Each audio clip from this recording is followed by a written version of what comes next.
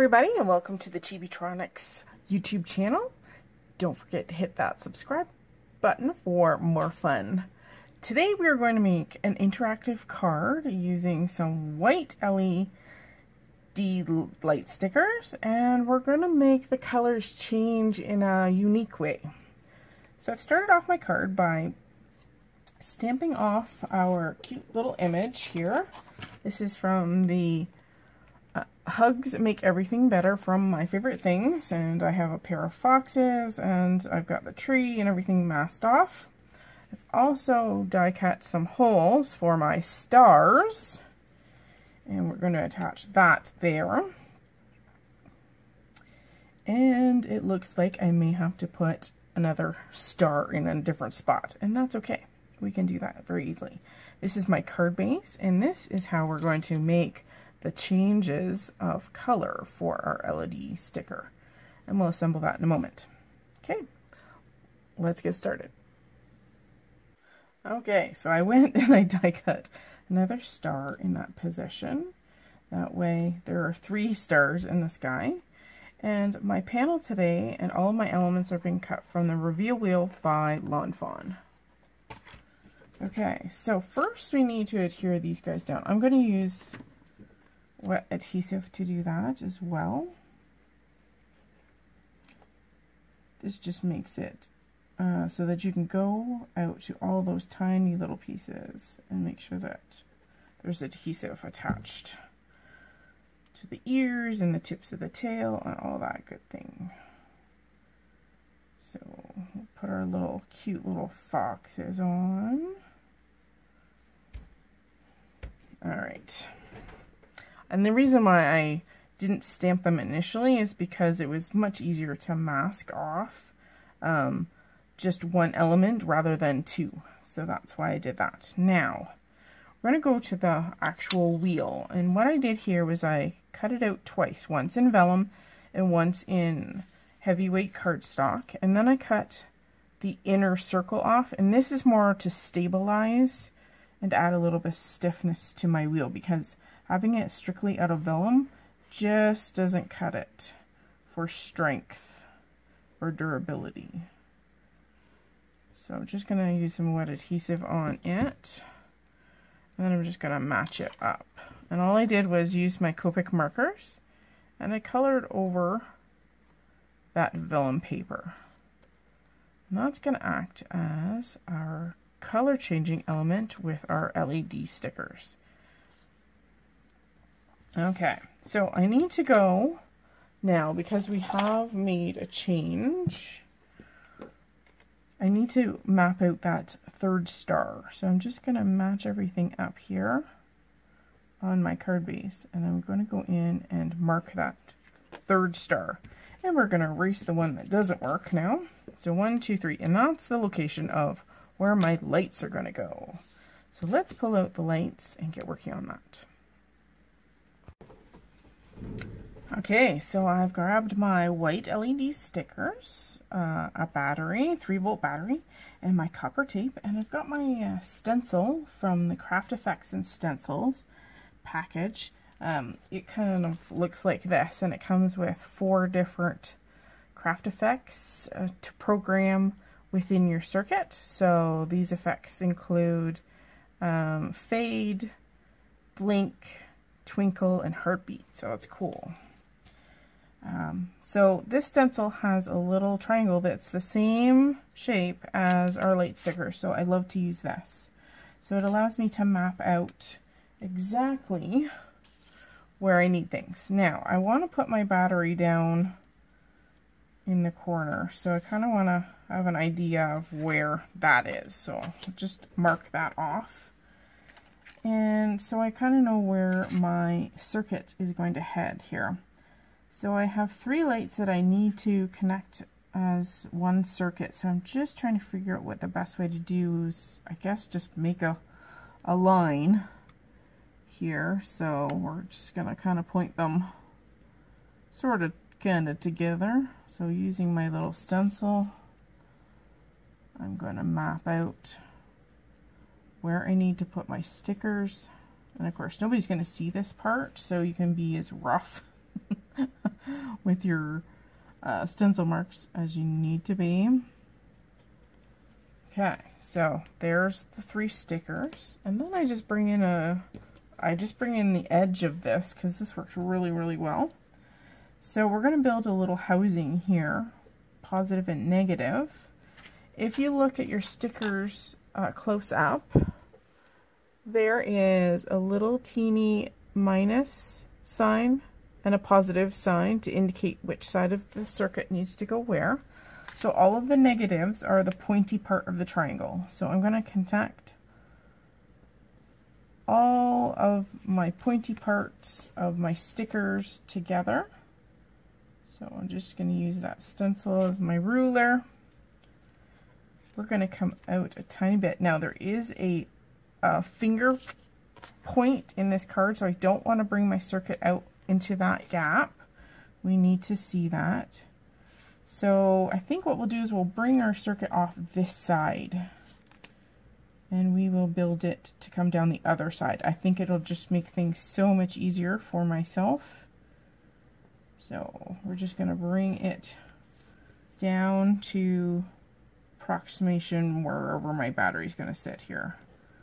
There we go. And then our positive, which is the fat side of our triangle, we're going to do exactly the same thing. We're just going to connect all of those together.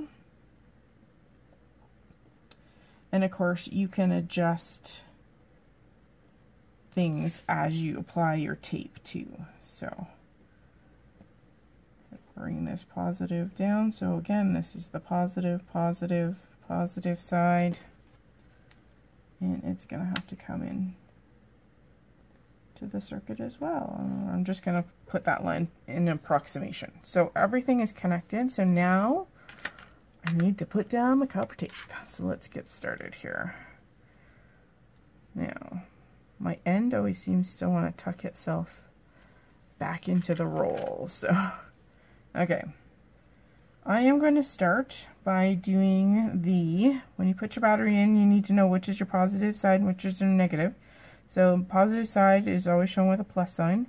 So it's the top part of my battery. So it needs to be connected to the positive side there.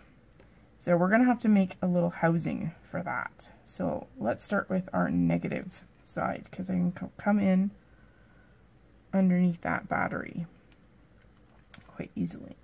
Alright, so this is self-adhesive copper tape. You just pull off the backing. We're going to apply it right to this paper. And the reason why it's a pattern paper, just because it shows around the edge. And it just made things easier. And the reason why I put a white circle here is for reflection purposes of the lights. And it was easier for you guys to see too. Okay, so to do your corners, I like to pull in my bone folder, give it a good press, and you can do the same with your copper tape. And you just fold it back on itself to make that angle. Press it lightly to the paper, burnish it down, fold it back on itself to round that corner. So you just want to go across all of those stencil marks. You may have to do some fun folding, and that's okay. That's the brilliant part of this copper tape, is that it's absolutely can do all of these bends and folds. Now, I do recommend that you try and keep one piece of copper tape for your circuit. It just makes things run so much more effectively than piecing it together. So when you're done, you can just snip it off. We'll just snip off that backer. And there we go. There is our negative line. Now we need to build ourselves a tiny little housing for this battery, because this, of course, touches the negative, which is the bottom side of the battery. We need to make it come up to the top of the battery. So we need to build a little house. Okay, so I've cut myself a little piece of copy paper. This is just straight from your printer, and we're going to use some 3mm self-adhesive foam. This is from Hefty Doodle. I love this stuff for making cards because it's just the right thickness to deal with the battery thickness. Okay, so now we need to build ourselves a little battery house, and I'm just going to cut myself off a piece of foam so it's easier to work with. I already have really light lines that are basically kind of showing me where the edge of this goes, so I know not to put foam tape outside of those lines. So we're just going to run that just down the length underneath where that white card front piece is going to be, and there's kind of a butt stop for our battery, like that. And we want to hold this little fella in, so I'm going to run another piece down there, and it's pretty stuck in there. That's good. And then we only need a couple of short pieces, so we're going to put one right there, and of course you can put this right over top of your copper tape because it's non-conductive. So just want to make sure that he has a nice little home in there and he's not going anywhere. So there we go. Okay, looking good. Now what we need to do is build this little house. So I am going to just adhere this a little bit by doing this. I'm going to take one of the backer papers off, so it's only sticky on that one side, and there we go. And that's just it just makes a flap. Okay, so let's run our positive line for our circuit.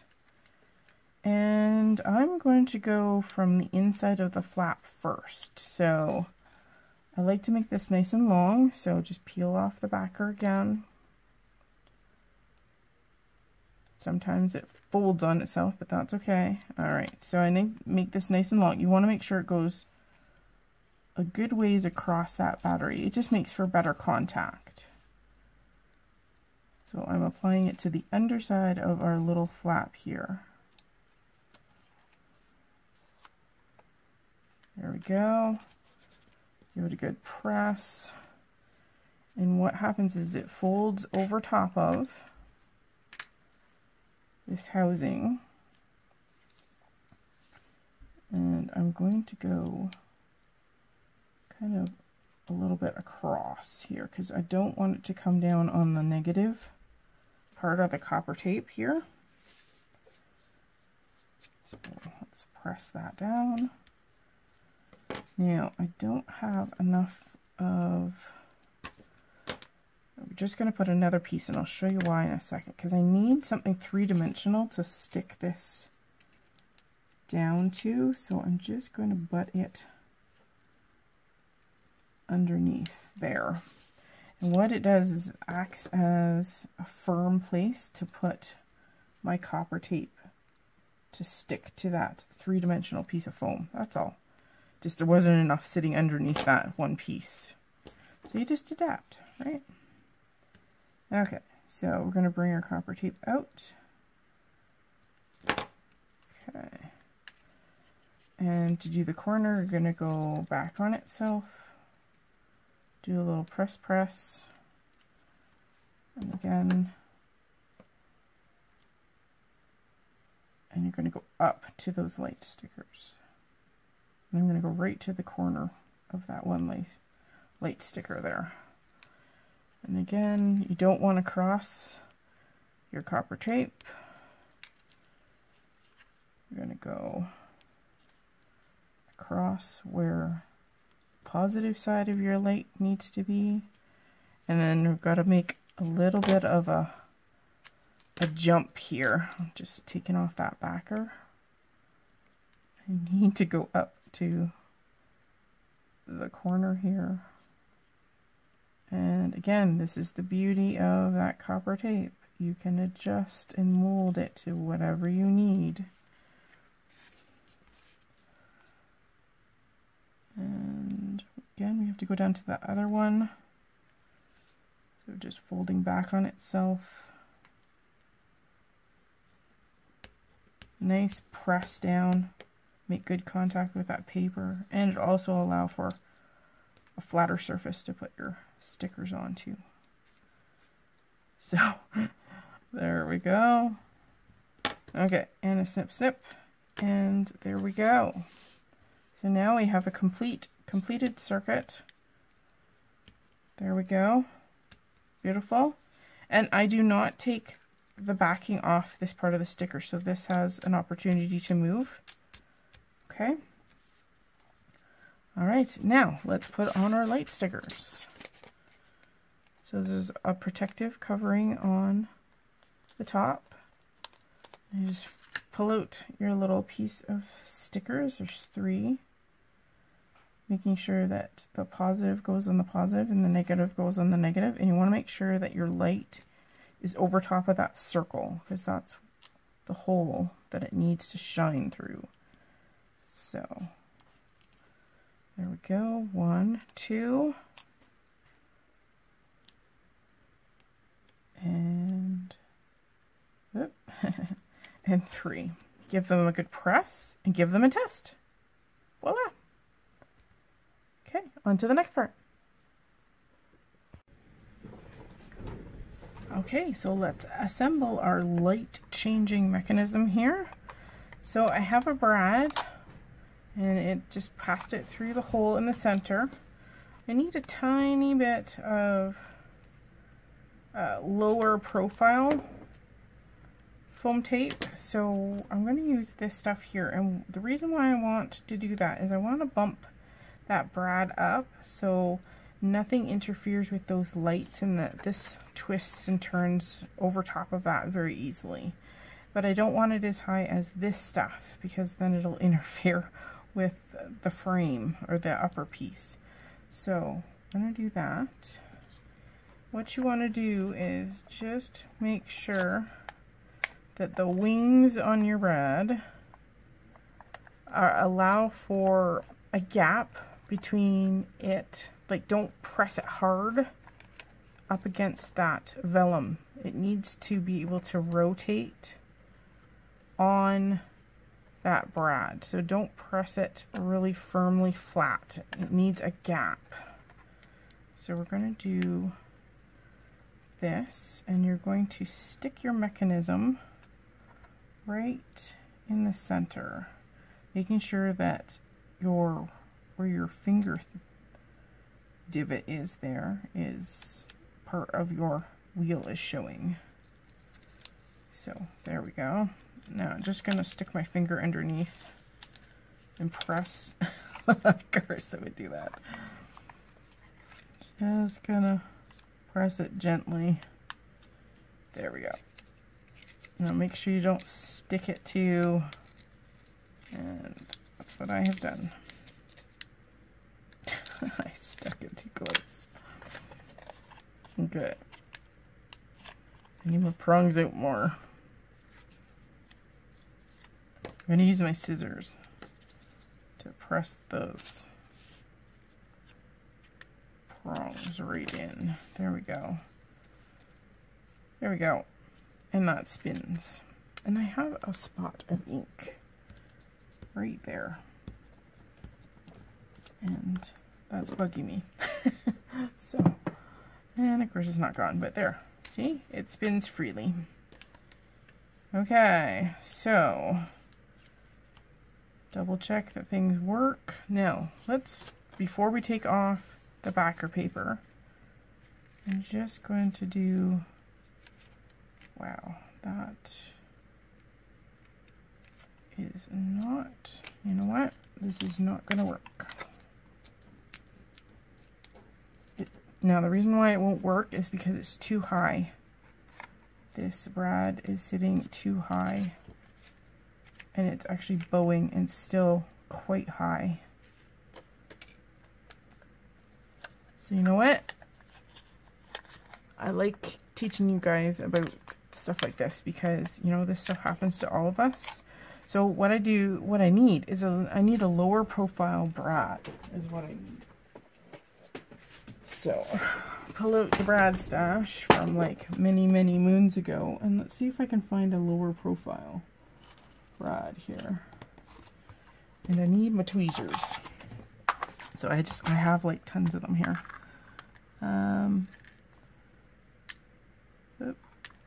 I have these ones that look like little buttons, and they're lower profile, and they make great gluing surfaces because they're round. You can just use a glue dot if you had to. Okay, so this should be lower profile. Let's fold back the wings, leaving a gap. And you know what? Instead of our foam tape, because again, we live and learn, right? I'm just going to use a little bit of score tape. Just a tiny bit. Who doesn't love their score tape? And we're just going to press our little wings into that. See, I have a circle that's drawn there. So I know where the center of my wheel is there. And again, I'm just going to go in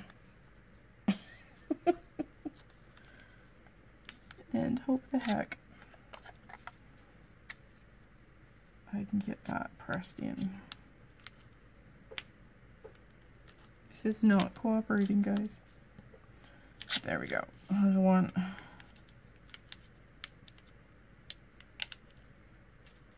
And there's two. Oh, sorry for the squeak. Okay. So that, yeah, still rotates good.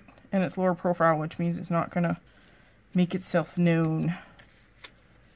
There we go. Okay, so let's do a trial run here. Ooh, ah.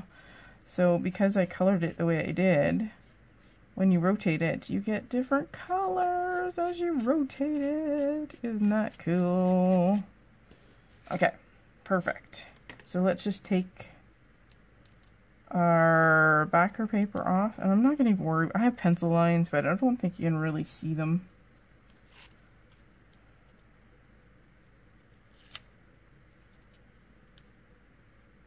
There we go. And again, I'm not taking the backer paper off of the stuff that's underneath here, because that would defeat the purpose. I am going to take that piece off, just the backer paper there, and that's okay. So this, in this case, this battery is not able to come out. Oh, another pet peeve I've got. Ink. And I always just use a white eraser, or you can use your sand eraser, but I can't find my sand eraser. So you know what? That is going to bug me. I can just see it just in that spot. It's just a little bit more noticeable. Okay. Come on, little fella.